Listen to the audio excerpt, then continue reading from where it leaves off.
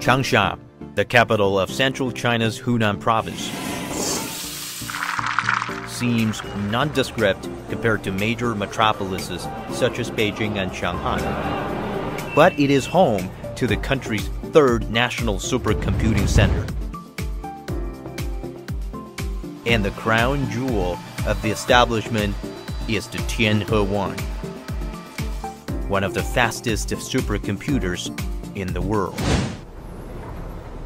Huang Huang is a senior engineer at the center. He spends most of his day with supercomputers. 大家然后穿下工作服，我们就上去。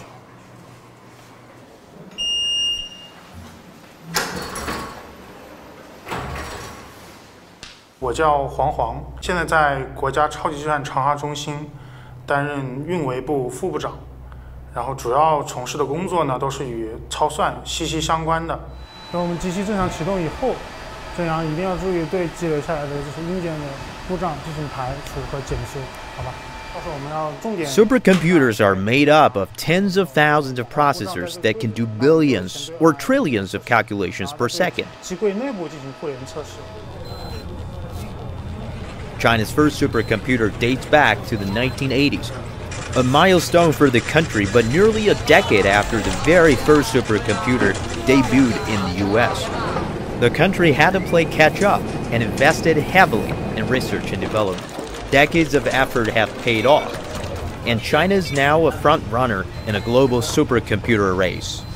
我们超算中心致力于打造成为湖南的算力 枢纽，甚至能够覆盖中部地区，主要服务于像科研机构、政府机构以及企业。And Huan also recognizes that the role of supercomputers goes far beyond the field of information technology. They serve as a powerful engine for the country's drive towards modernization. China's fast track to success in the supercomputing world did not come easy. Liu Chubo, an ordinary-looking man who rides his electric scooter to work every day, is an important source of brain power for the National Supercomputing Center in Changsha. He had never touched a computer before the age of 18. 行，那就开始吧。 While Liu Chubo was completing his PhD studies at Hunan University, he found the perfect platform to pursue his passion in computer science research. 国家超级计算长沙中心也是全国第一家依托高校建立起来的超算中心。那么这两者之间的结合的话，它有一个优势，就是说在学生培养方面，它可以从传统的这个培养，然后结合工程实践两个方面去做一些这个结合。 The National Supercomputing Center in Changsha offers a unique window into not only how China's innovative capacity has been built on talent development, but also the role information technology has played in the country's journey towards modernity. I think the story of China, which can catch up the Industrial Revolution, not only Industrial Revolution, but the Information Revolution, Digital Revolution, and Technology Revolution in such a short span of time. You know, it probably in 40, 50 years' time that has gone through the developed countries 100 or 200 years' time to reach that stage. It's a miracle. A country that only began its modernization drive some 7 decades ago.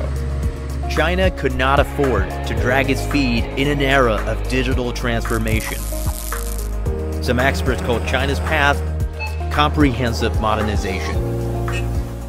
综合现代化道路 则是两次现代化的协调发展，并不但向第二次现代化转型，它包括从半工业社会向知识社会，从半工业经济向知识经济的转型，也包括工业化、城市化、绿色化、信息化的协调发展。 Other analysts have characterized China's fast-track journey to modernization as taken one giant stride to cover the distance which others have taken 3 steps to reach. Namely, China has completed the 3 industrial revolutions in an overlapping and short period.